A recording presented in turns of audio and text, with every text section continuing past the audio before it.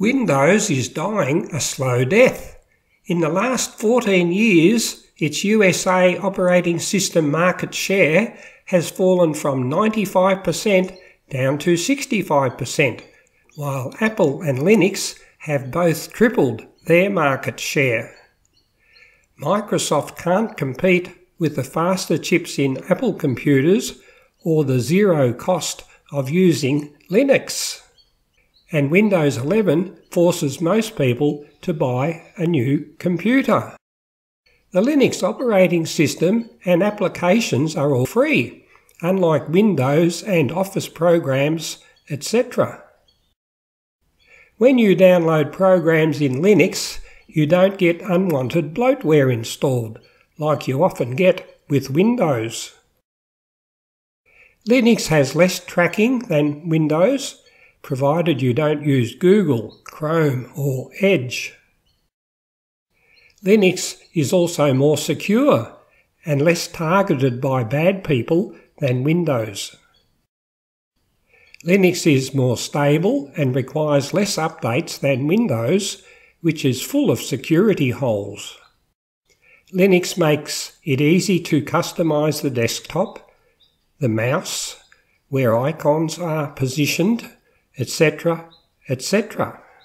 Linux allows you to change the SSD or hard disk drive to another computer without having to reinstall anything. Linux will run with only 4 GB of RAM and with a slow Intel i3 processor. Unless you want to run expensive Adobe software, there are thousands of Windows equivalent free programs like LibreOffice, Audacity, and many games that will run on Linux. Unlike in Windows, driver updates are magically installed automatically in Linux. Linux users receive less annoying advertisements than Windows users, and with free software, the ads can be blocked. Most viruses are targeted at Windows computers.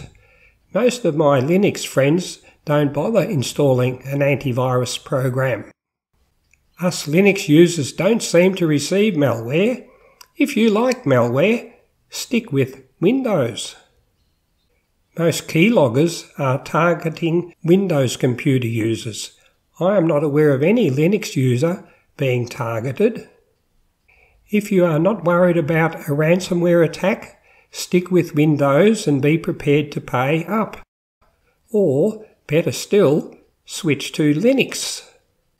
Linux is supported by thousands of devoted volunteers at all levels of expertise. I have joined 2 local Linux groups to socialise and help each other with the programs. I hope you enjoyed this tutorial.